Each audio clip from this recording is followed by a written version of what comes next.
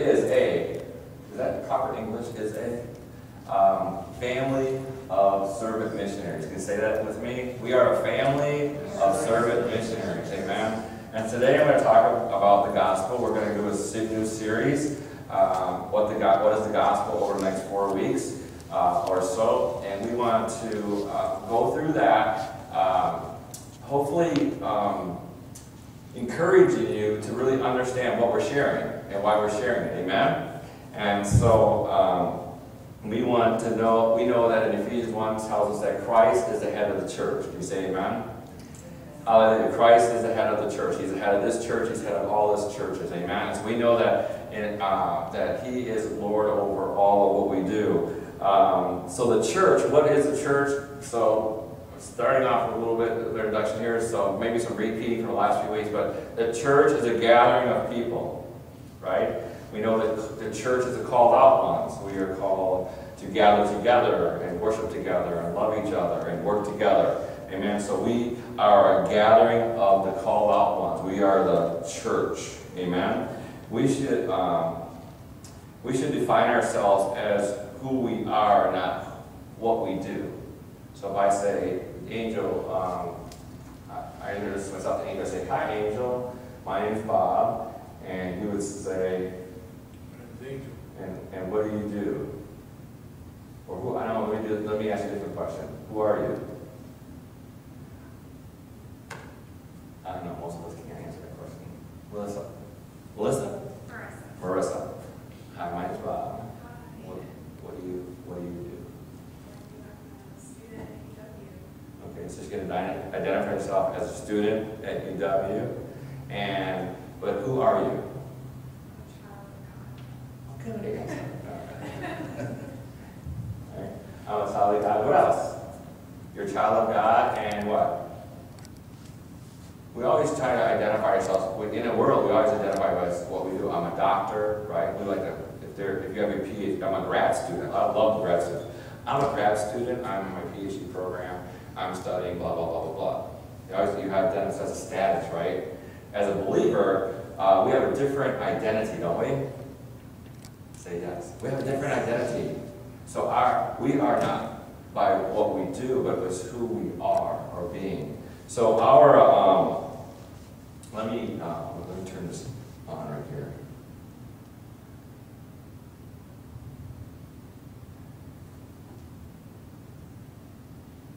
Wait a second. I'm trying.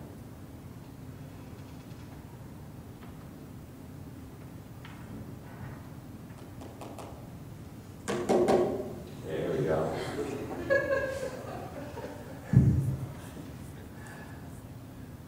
Tap to create a new presentation.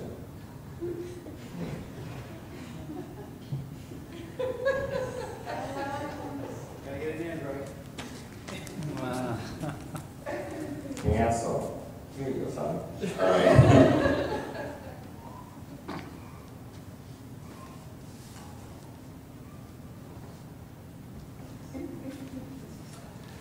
A lot of times our identity is by is what we identify ourselves with what we do, and that is contrary to the gospel. Look in Genesis chapter 3, when Adam and Eve fell and sin entered the world for the very first time.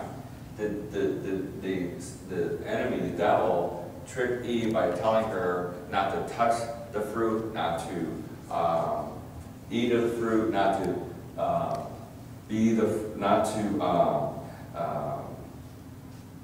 partake of what God. And then he actually lied to her and told her that God said something else, right? So she actually tried to do something to be something. And when she already was a child of God, wasn't she? Wasn't Adam and Eve already in the presence of God? Wasn't Adam and Eve already in a sinless state? Wasn't Adam and Eve what we're working for right now? We're trying to be like them, if you will, in a sense. We want to walk with God. We want to talk with God in a cool evening. We have this awesome relationship. And here comes somebody bringing doubt in. And she believed a lie.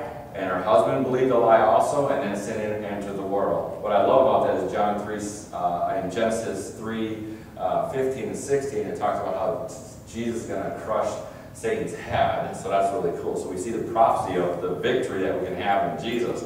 But the sin of works and our identity with what we do has infiltrated the church world so much that it's about doing something instead of being something.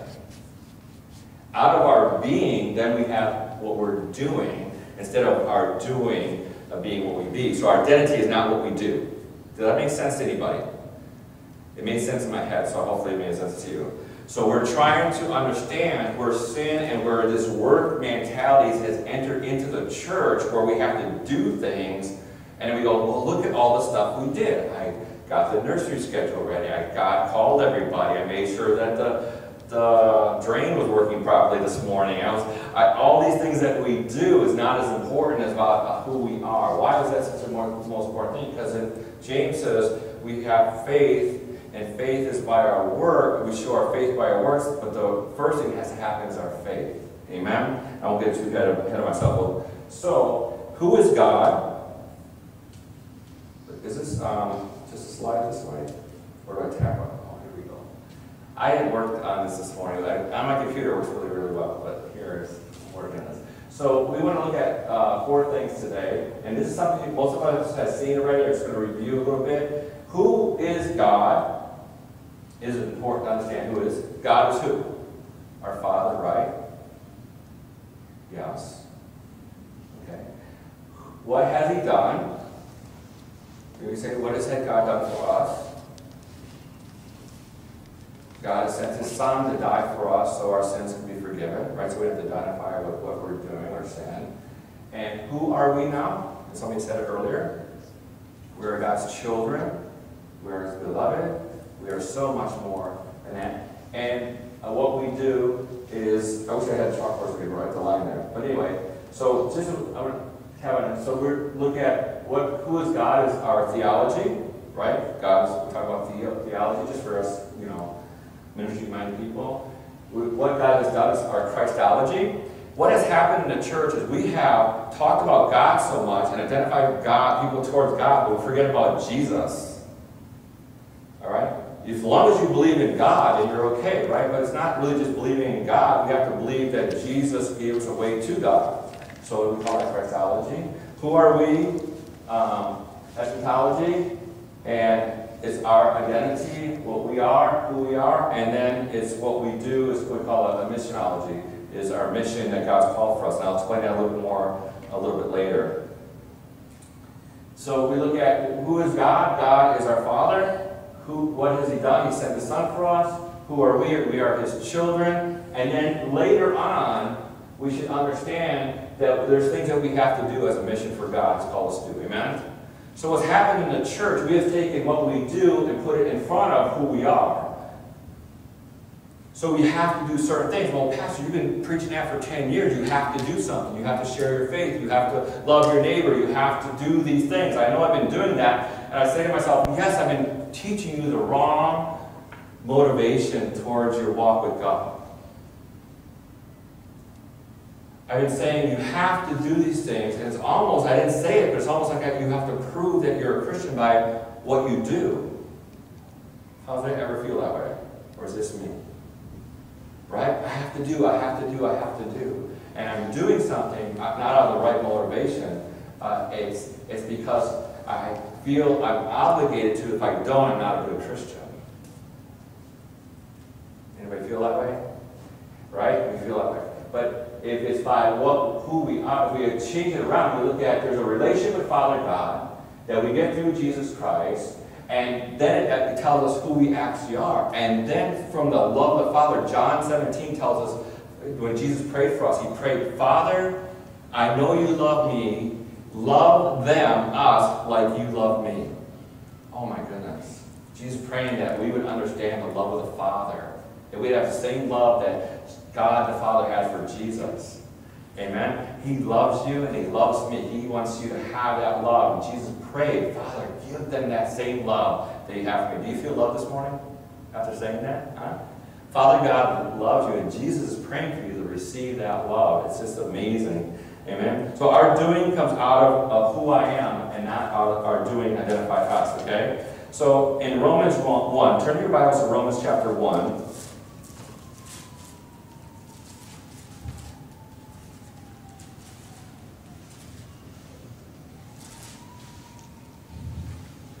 we're going to look at verse 16 and 17, 18, 19, 20. It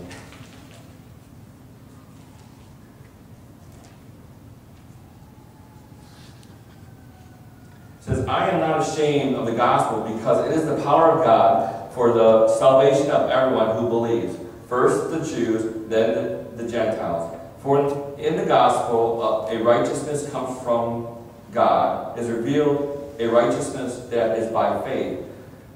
From first to last, just as is written, the righteous shall live by what? Faith.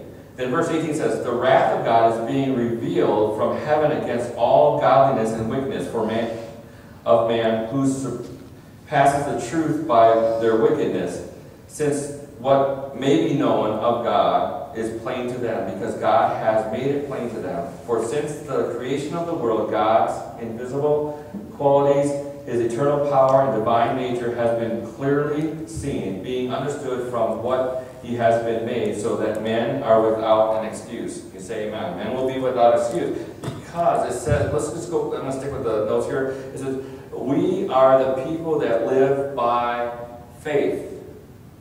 What is faith? We are people that live by faith. I believe what God's Word said is true. I believe that Jesus Christ is the Son of God. I believe what the Father's plan was from the beginning of time till now is true. I believe that I can be forgiven for my sins. I believe that if I'm sick, I can pray to God the Father through Jesus Christ by the power of the Holy Spirit, and I can be healed of my sickness. Let me say that again. I believe in the Father. I believe when I pray to the Father in the name of Jesus, through the power of the Holy Spirit, I can be healed. Amen? So I know that because I am His child, and He loves me, and He cares about me. Amen? We are people of faith. 2 Corinthians 5:20 says, He who knew no sin became sin for us. Jesus became sin for us, that you know that you'll know the love of the Father. Amen? The Father, the Son, the Holy Spirit. Who God is the Father. What He's done is He sent Jesus. And who we are His children. Amen? And said we are His family. Yeah, let me go right through this real quick. Oh, too many. Let's say it this way. God is our creator. Amen? He's the creator of heaven and earth. Right? Jesus Christ creates things. He created it by the power of the Holy Spirit. And we are His what? Created. Look at that. So God is the creator. Jesus creates. And we are created in what? His image. We are His image bearers. So think about that. We're not only created, but we are created in His image to be His image bearers. And so what we do at the end is we co-create, right? We two of us do that. And we do that to glorify God. And we show God's glory to the world. So we glorify God, and so we are created to show God's glory to the world around us. That's what we do later on, after we understand that we are carrying the image of God. How many of you ever think about that? You're carrying the very image of God. It's in you. It's who you are. So when we go out in the world, we are like God in the world. Well, Pastor, wow, that's heresy. We're not God. No, we're the image of God. Amen? We carry God's love. What are we carrying? God poured His love in us. When we were yet sinners, we knew nothing. We were actually children of wrath. Look at verse 18. It says, the wrath of God is being revealed from heaven. God is sending His wrath out to the world. We are children of wrath. We're actually enemies of God. But then we understood the love of God. We came to Him, and then we became His children. Is that awesome? So I used to say this. I used to be really nice. This is a church. I probably taught this wrong for years. So we say the people outside the church are pre-Christians, right? Come on. You heard me say that. They're future believers, right? But really, they're just like we were. We were the enemy of God, and we carried the wrath of God on us before we became a believer. Everybody that doesn't believe is an enemy of God. Whoa, wait a second. What does that mean? Because they hate, like this young man. I have no knowledge. I will not even recognize there is a God. Why? Because his grandparents were Buddhists. His parents were kind of Buddhist, and now he's not even a believer in Buddha, right? That happened in America too. Our grandparents were great Christians, prayed, go to prayer meetings, go to church every time the door was open. Then you have my generation that kind of like sort of, and now we have a new generation that's like, man, you guys all messed up. We need to get back to loving on God, right? So we have this change, and even in Christianity we see that. I don't want to believe in God anymore because our generation has changed, and so we need to come back with the power and the love of God and show the glory of God to the world. So, Father, you send the Son. We are children of wrath. You say, "Oh me" or "Oh mine." We're dead to our in sin. We're saved. We're slaves to sin because of Satan, right? How many dealing with sin issues in your life? We're dead. Christ died for our sins, or for sinners, and that's the end, right? Oh. And so we are his family because of what they did for us. Oh, this is really good. I'm getting ahead of myself. So let me go back. So we are family. We're loved. We are not lacking in any love. We believe we are loved, so we should love. That's what happens with Christians when we don't do the work of the ministry, or we lack in faith, we lack in unbelief. It's because we don't understand the love of the Father. We don't understand the love Jesus gave to us. Our lack of love for the world becomes out of our lack of understanding who Christ is. That was good. Let me say that again, okay? Our lack of love for the world and for each other comes out of our lack of understanding what Jesus did for us.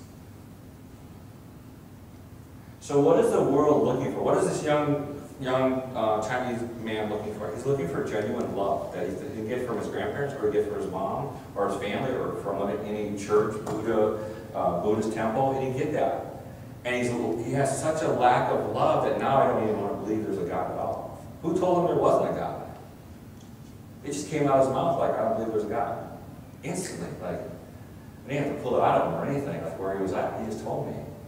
I'm like, oh, that's a Holy Ghost moment for me. I'm like, I want to share with him God. So we had a long drive.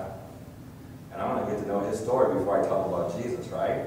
I want to know his story. I want to know where he's from. I want to know why he doesn't believe. I'm going to love him. I'm going to be there for him till the end, till I get that little box, however big it was, into his dorm room. I'm just going to be there for him. That's why I made that commitment at that moment. And I didn't become an Uber driver. I became a believer that wants to help this unbeliever come to know the love of God. Amen. And so anyway, we are loved. We have to understand that. I think that's one thing that the church misses. We try to work towards getting this love, and we are loved already. You're loved. Amen. We try so hard to do that. I think apart from Jesus Christ, we can do nothing. By faith you are saved, and it's not by works. The righteous should live by faith. All right. So look at Abraham, the father of our of Christianity, if you will. All right. Father Abraham leaves the land of Chaldees. God told him to go to another land, and one of the first things he did is he tried to sell his wife because he didn't want to get in trouble. I mean, here's the father of the faith. I mean, we don't have to be perfect, but he was already chosen. Amen? And he lived by faith, even though he did some things that doesn't seem quite right. We'll talk about a couple other patriarchs in the faith. They make mistakes, but they still had faith to believe what God said is true. Amen? You ever go through a situation in your life that, man, things aren't working out, but you know God said? Amen?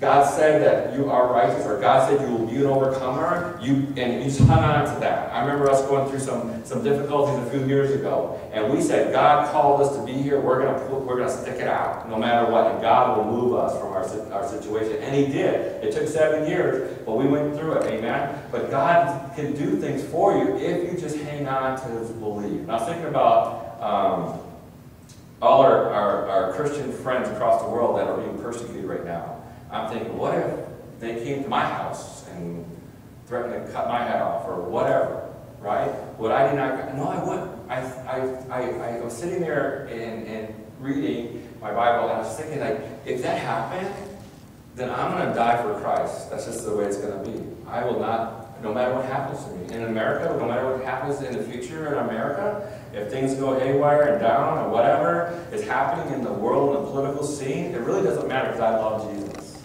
Amen?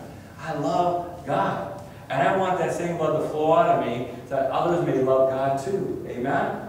And that's what I really think is important. Look at David, King David. I mean, here's a man after God's own heart. He goes and has an adulterous affair. He kills the husband of the lady he had had a child, right? And then, because he had a heart after God, because he had faith to believe what God told him that he was, he repented, and God saved him. He didn't destroy him. God delivered him from all that. Amen? So what, it doesn't matter how messed up and things we're going through, we're just going to go through them, but never waver in our faith of who God is, because then we're turning to children of wrath. We're not going to do that. We're going to be at like the end of the time, where it says there's sheep and there's goats. You ever know a story when at the end Jesus said, but Jesus, I gave water, I did this and I did this, but you didn't know me. You didn't know me. I did all these works because you identified yourself with your works at the end, the last quarter, if you will, and now you didn't know who God was. You don't know who I was. You did a lot of works in the name of Christianity, but you really didn't show my love. You didn't know me. So it's not by works we're saved. We are saved by our faith in God the Father, in Jesus Christ, in the power of the Holy Spirit, so we can do the things of God. So what's more important? Is the works more important? I'm jumping to the end of my sermon. Is the works more important? Or is knowing Father God? Is the things that I do is important? Is knowing the love of Jesus Christ and the sacrifice He did for us? Is the works more important, or is it walking in the power of the Holy Spirit?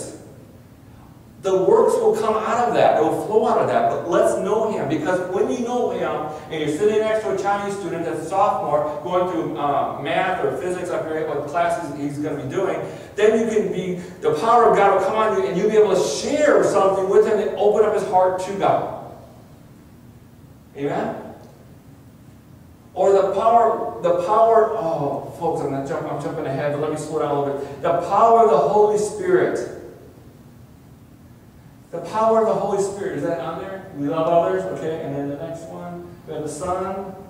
The Father gave His Son. The Son came to serve. We're servants of God. I think my wife are helping me right now. Witness to Jesus in His Word and in deed. We have, God gave us the Father, gave us the Son, and He gave us the Spirit. He empowered the Son. Because we are missionaries, so we are empowered by the Holy Spirit. He empowered the Son and to be missionaries. So let's look at in Luke. Well, let me go back just a little bit. Let's go to 1 Corinthians chapter 15.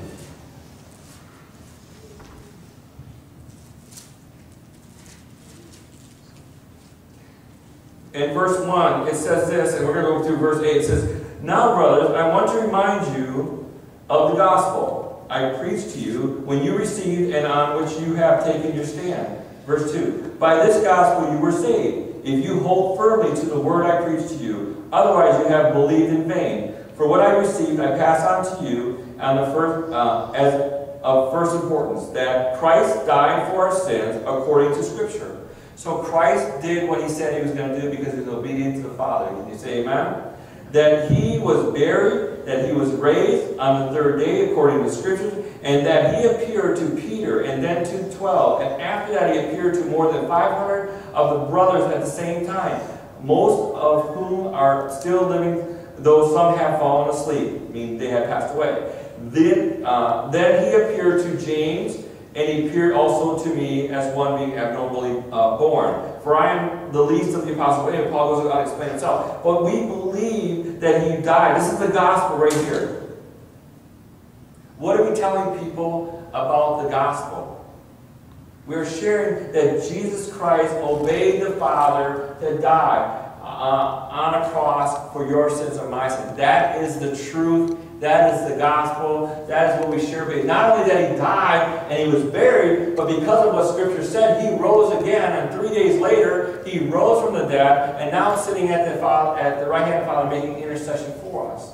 Look what Jesus did. Let's turn to another Scripture, Romans chapter 8.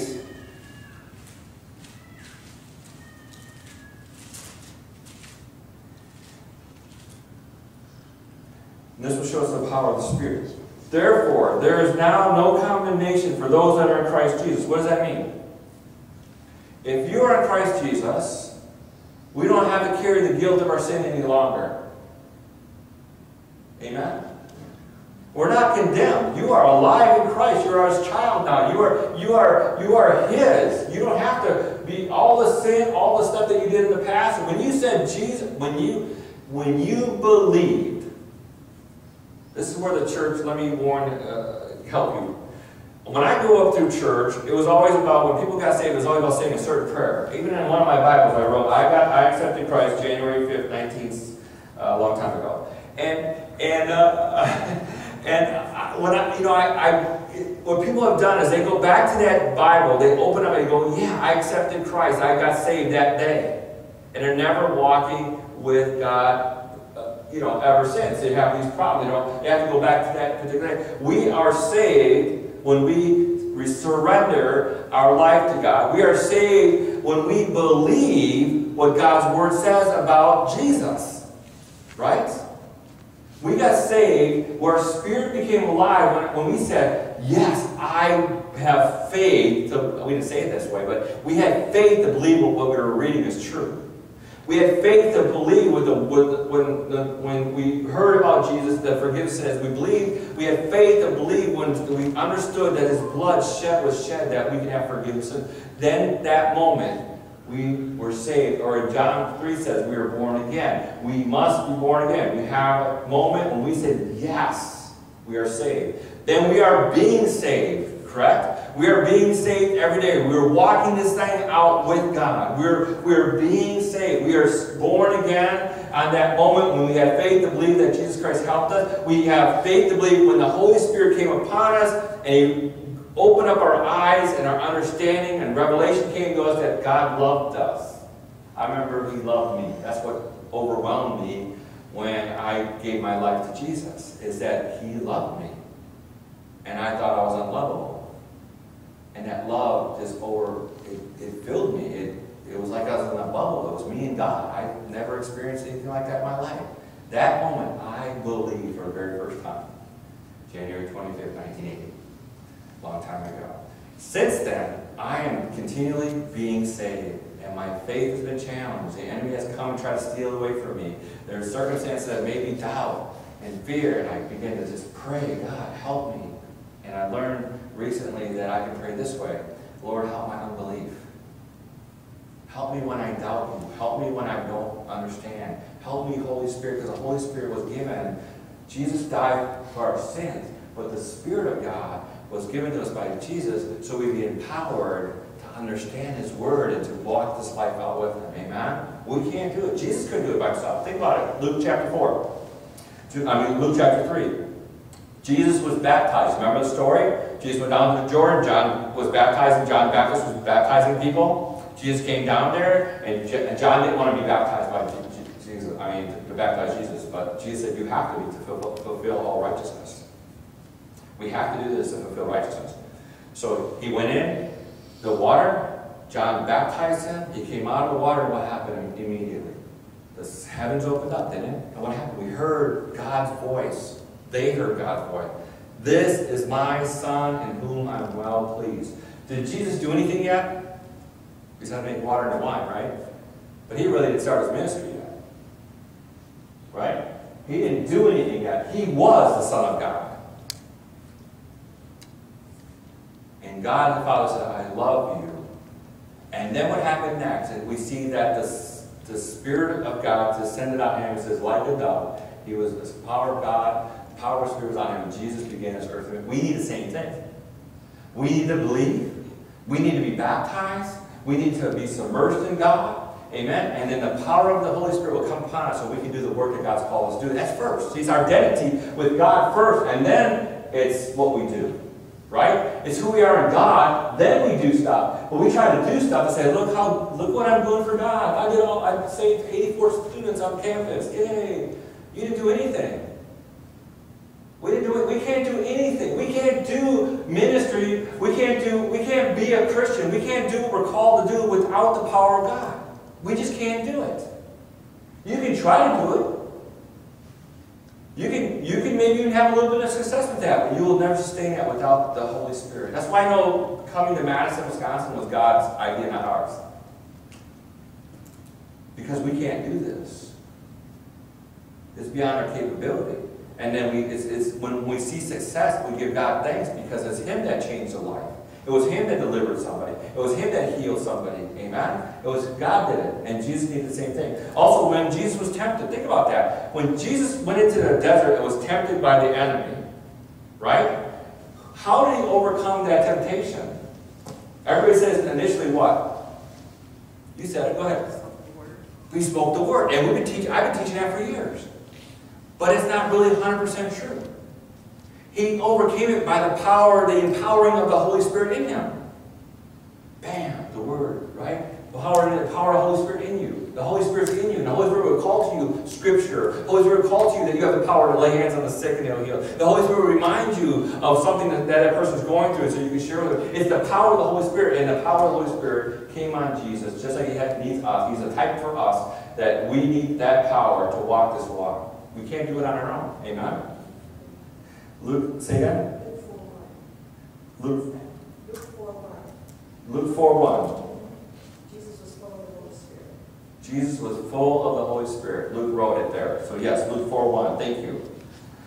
Also, we gave us power. Remember I said when I opened up the sermon in John 17, God loved us, right? Jesus prayed for us that we would have His love, that we'd also have the ministry that God, just go back and read, I won't read today, but John 17. Read John 17. John recorded the prayer that Jesus prayed for us before He went to be crucified.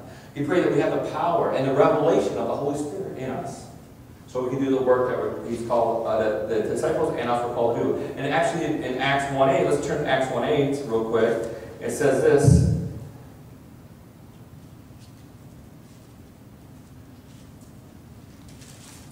It says, but you shall receive power when the Holy Spirit comes on you, and you will be my witnesses in Jerusalem and in all of Judah and Samaria and the ends of the earth.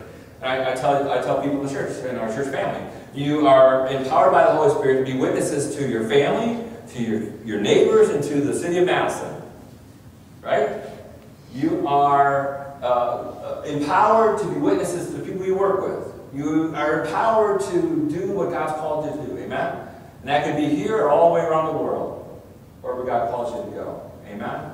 So I think some of the people that we ministered over the years are empowered to do ministry in their countries. I think that's awesome. They came through our church for a short time. We were able to love on them. We were able to be family with them, and then they leave. And then they're empowered. We send them out. We believe that God has given them the ability to share.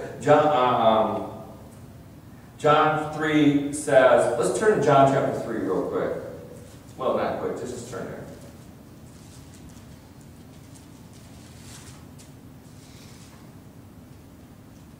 So this is a story about Nicodemus. He says that verse 5, Jesus says, I tell you the truth. Verse 5, the Nicodemus came to Jesus that night. Of course, some of us know that's part of the story. I tell you the truth, no one can see the kingdom of God unless you are born again. What does that mean? You're born again. So you're children of wrath, we're unbelievers, we're enemies of God, something has to happen. So our spirits, look at verse 5, it says, I tell you the true. No one can enter the kingdom of God unless he is born of water, which is natural birth, and born of the Spirit. So what happens? We are made of a body, soul, and spirit. Our spirit becomes alive to the Holy Spirit. We're empowered now to understand the things of God. I believe that Jesus Christ is the Son of God. I believe that he suffered and died, that my sins would be forgiven. I'm cleansed by his blood. I believe on the third day he went into the grave, he rose again, and then he was seen about a bunch of people around Jerusalem after his resurrection, and then he ascended into heaven. I believe that all happened. And because of that, faith began to change in me. I believe the Word of God. My spirit became alive to the Holy Spirit, and now the things of God I begin to understand. One of the greatest things that you can understand is the very love of the Father. Amen? The love of the Father. He loves you. I don't know. I can't be loved by anybody because I'm such a messed up person. God knows the most inner thoughts of your heart and your mind. I'm just messed up. How can God love me? He does anyway. That's amazing to me. I still don't understand it.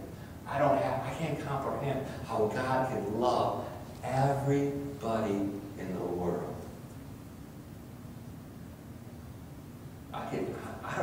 Personally, I don't have that kind of love.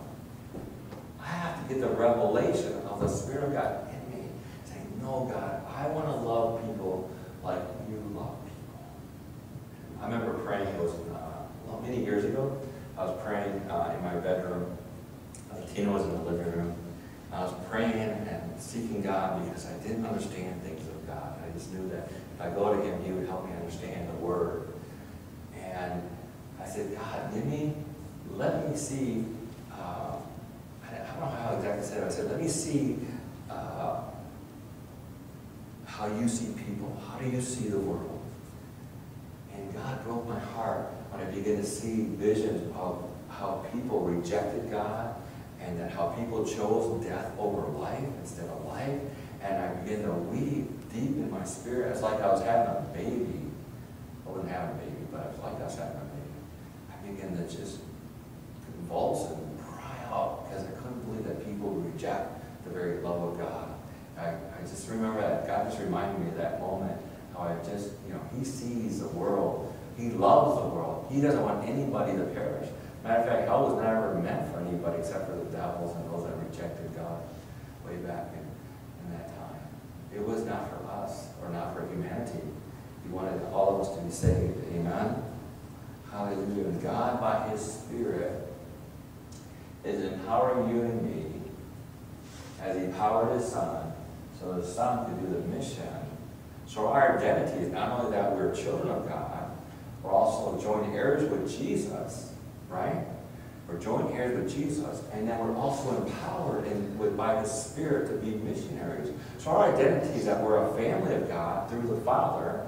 We are servants, just like Jesus served the world and gave his life for it. And then by his Spirit, we are empowered to do that work. We can't do it on our own. I mean, I like to go taste of Madison instead of going out there witness to something, right? Or watching a football game for 4 hours, so, or whatever. But the Spirit of God is telling us to do certain things. We'll do it because we love the Father. We understand the love of the Father. Amen. Isn't that a different motivation than Pastor telling you got to go witnessing today?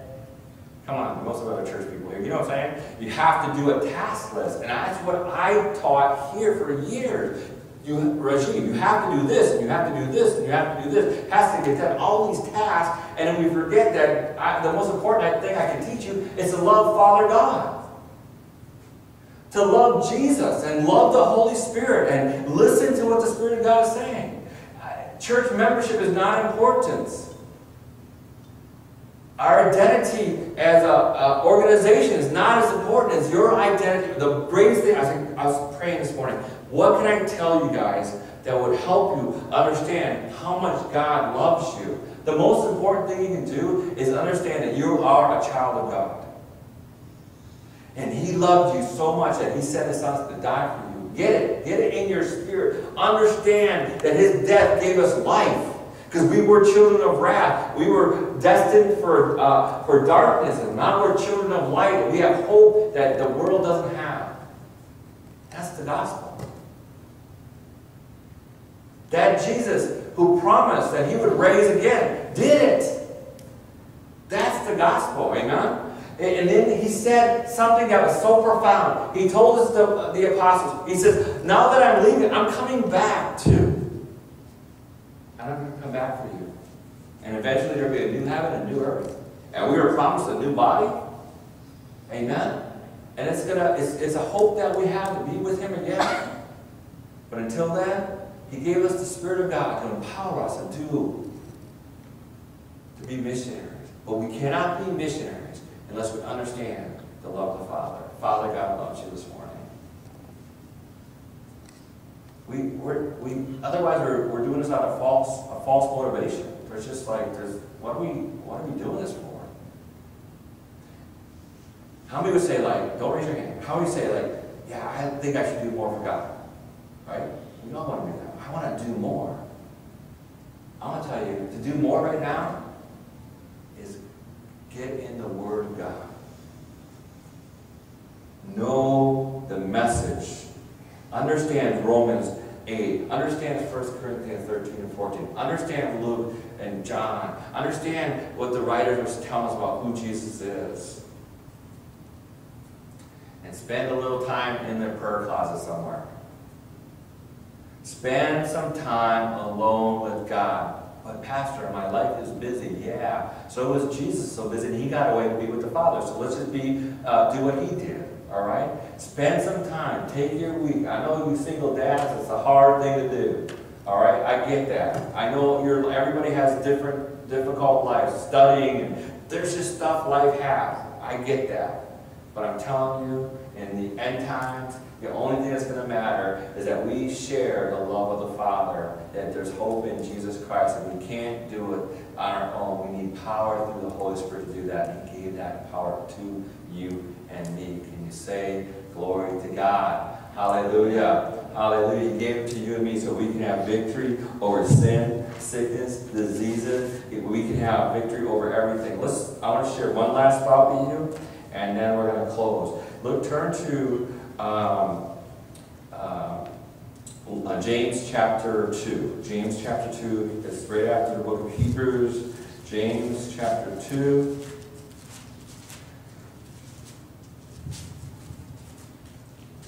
And we're going to start at verse 14.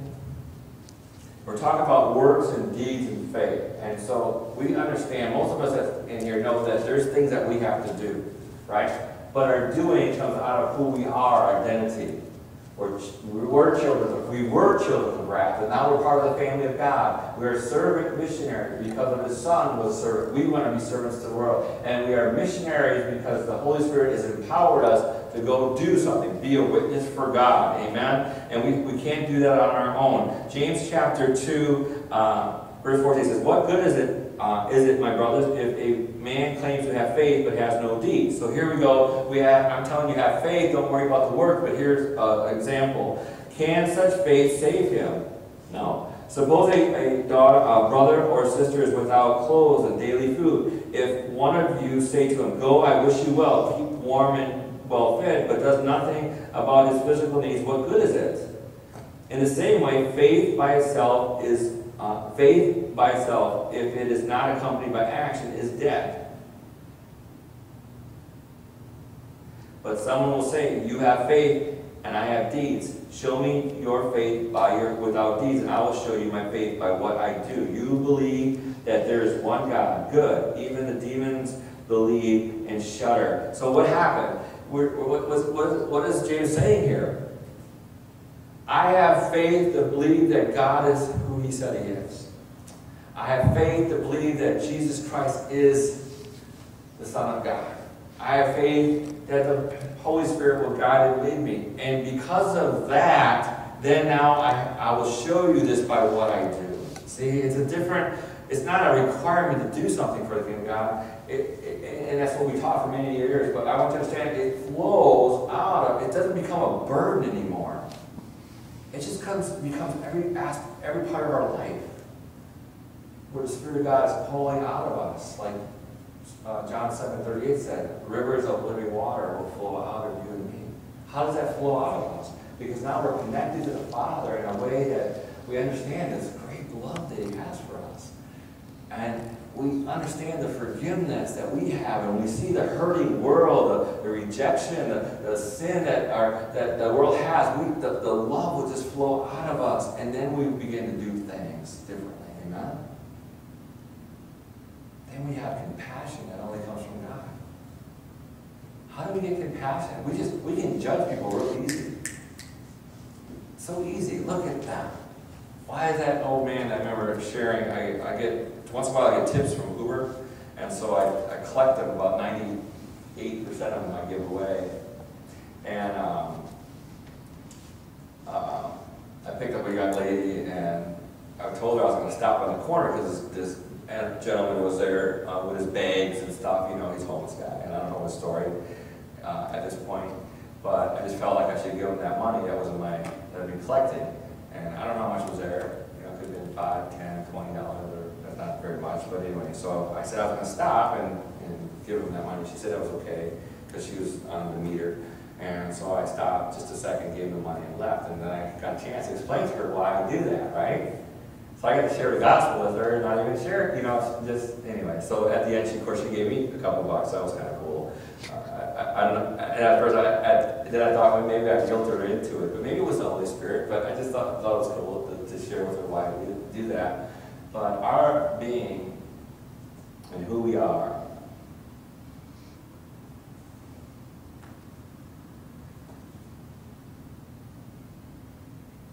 needs to flow out of the love that we have for the Father, the love that the Father has for us.